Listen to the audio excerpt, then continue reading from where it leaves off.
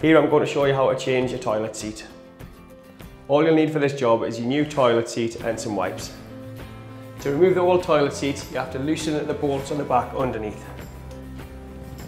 If you find the bolts are sometimes a bit stiff, you can use a pair of pliers to help you loosen them off.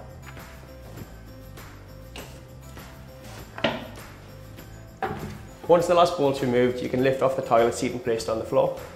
Give it a little wipe down before you fit the new seat if you like.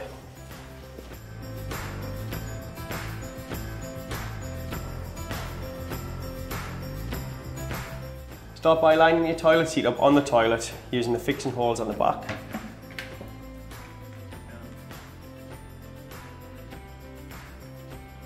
For each side you will have a bolt and a nut. The bolt goes through the top and the nut will tighten underneath from the bottom. So drop the bolt through the hole, locate the bottom of it with the nut underneath and give it a tighten with your hands. Repeat the process on the other side. Check your toilet's lined up and tight. Close the brackets on the back and you can test to make sure it's working okay.